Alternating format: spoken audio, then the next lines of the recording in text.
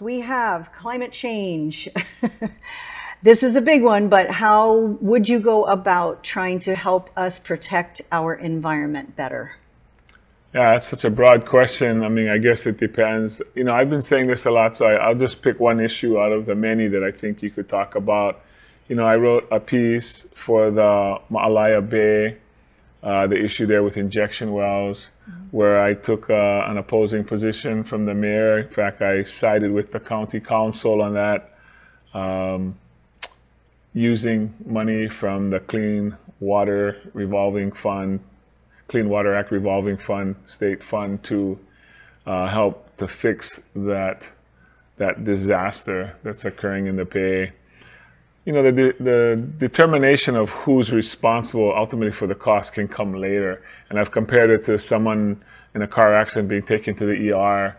I mean, nobody expects that person to show their insurance card before they get treated. Obviously, the doctors are trying to take care of the more important problem. And right now, the more important problem for us is taking care of the damage that's occurring in that bay. Mm-hmm. And so I think there's a duty. Well, I know there's a duty that the county charter says so.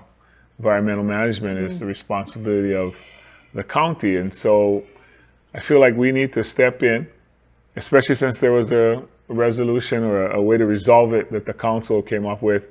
I think we should support that decision, fix the problem, and then send the bill to whoever we got to send the bill to after it's all said and done. Mm-hmm. But I think what's more important is what's happening. I think the access deer problem poses another environmental hazard to us, especially since they're threatening the watersheds.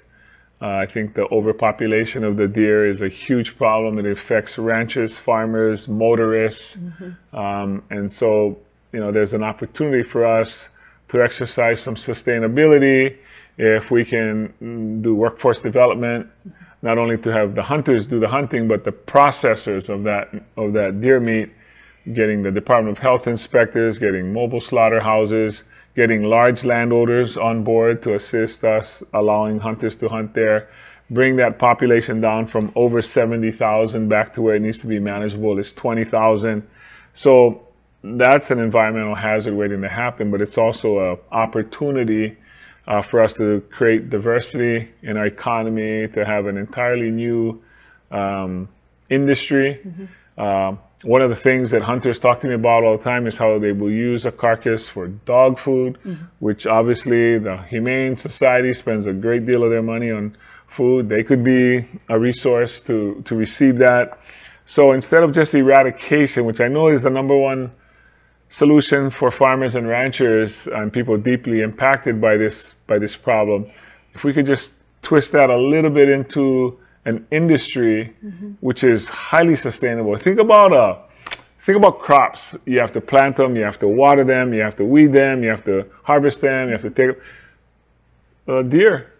You get a hunter, you know, he dispatches the deer, you take it to be processed. Now you have a resource that you can feed to maybe the homeless community, those folks who help with the homeless, feeding homeless, stores, restaurants, markets, mm-hmm.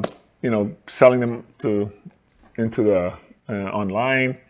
So I think we sort of kill two birds with one stone in the sense of fixing the nuisance and also creating industry. So I'm excited about that, but I'm mostly concerned about the threat to the watershed.